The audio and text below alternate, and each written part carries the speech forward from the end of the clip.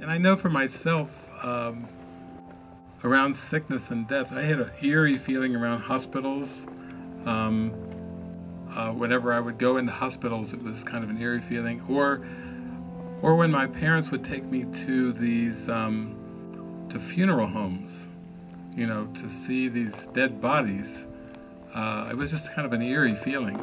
Like, you know, come on, I'm just playing, I'm having fun out in the creek, and then you're taking me to see these dead bodies. You know, it's almost like it was a family duty or something, you know, to go and look at this wood casket and this like cold looking, you know, lifeless body and everything. It was a weird feeling, but again, I look at that as that was part of the Spirit taking me, letting me, using those kind of things so I could start to face those feelings that I had around death in there. And then when I started to open up spiritually and open up more and more and more, then actually I found myself at one point being guided by the Spirit to go become a hospice volunteer.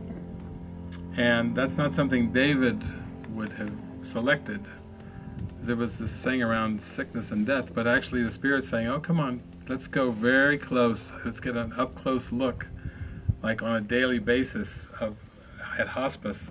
It was very, very helpful for me because I was working with the Course, or I was working with my mind more accurately on looking at my thoughts, my feelings, and my perceptions, and really tuning into the Spirit to guide me in certain ways. And all these profound, miraculous experiences happened on the hospice ward, which wouldn't have been something that I would have actually been drawn to, but it was more like the Spirit said, come, we'll do it this way.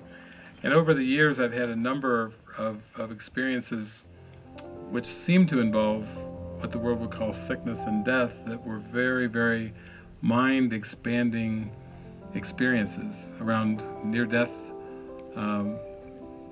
experiences and near-death conferences and people who had out-of-body experiences and symptoms and you know, different things around those topics.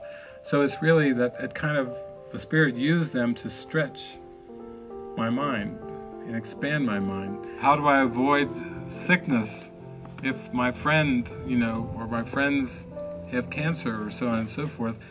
The Spirit's not big on avoiding anything. It's more like you pray and you ask to be used in the most helpful way, and you say, use me. I don't know what to say, what to do, but you know, I know you're with me, and just be with me as I go in to these situations. So I'm not going to try to avoid people or situations, or I'm not going to try to avoid cancer. You know, I'm going to say, okay, you know, lesson or miracle principle number 23, I think it is, you can heal the sick and raise the dead because you made sickness and death and can abolish them both. Wow, that's, before you go to visit your friend with cancer, that's a lesson to read, or a principle to read. That's a pretty powerful principle when you really just start to give yourself over to it and say, okay, use me. Is there anything that you have to say before I go? And yes. You can heal the sick and raise the dead because you made sickness and death and can abolish them both. Okay.